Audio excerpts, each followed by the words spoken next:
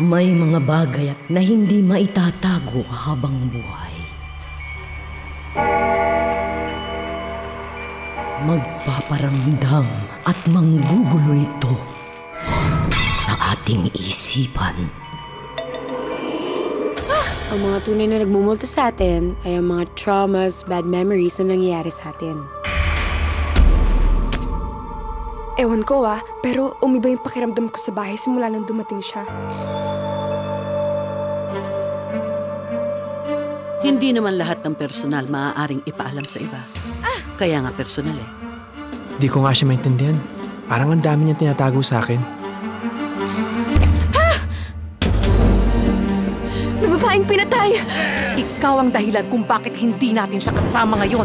May masamang ginawa ang isa sa inyo. Hindi nyo dapat ginawa yun! Tulungan mo ko. Sinakal siya! Ayoko na!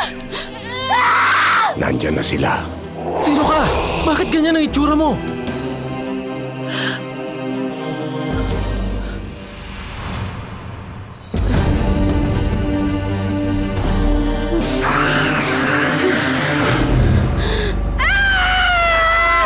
Ito ba ay katotohanan?